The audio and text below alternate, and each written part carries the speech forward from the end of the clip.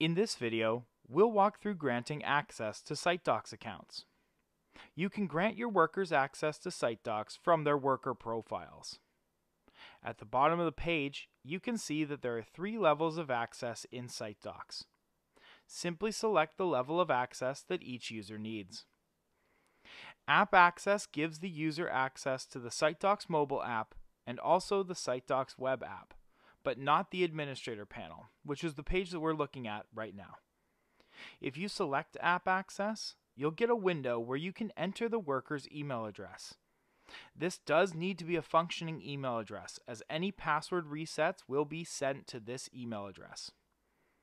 Next, you'll get a window where you can either set a password for your worker manually, or you can send them an email to set up their own password.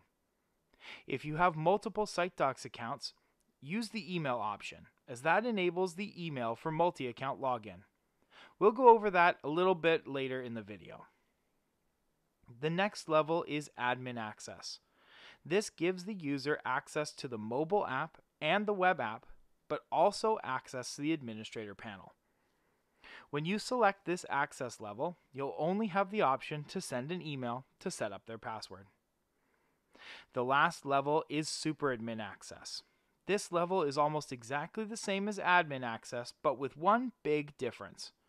Super admins have the authority to grant and revoke admin and super admin access for other users.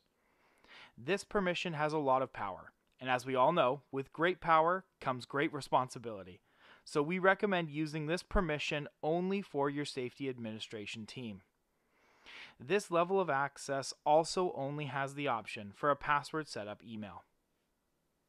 If you're working with a single SiteDocs account, then that's it. Your users are now set up with access to your account. If you have any questions about granting access or anything else in SiteDocs, please reach out to our awesome support team at support@sitedocs.com. But if you have multiple SiteDocs accounts, we'll now take a look at granting multi-account access. Once an email has been used in one account, you can activate access to another account in a similar way to the first one. When you select the access level you'd like to grant in the new account, you'll get the same email address confirmation window. But after you enter the email address, you'll be given a window with a simple Grant Access button. However, if this email has not been enabled for multi-account use yet, you may get a window with a message that contains a link to enable the email address for multi-account use. Selecting the link will send a confirmation email to the user where they can confirm their email address and reset their password. The password can be the same as their old one. It just needs to be entered a second time to confirm their identity.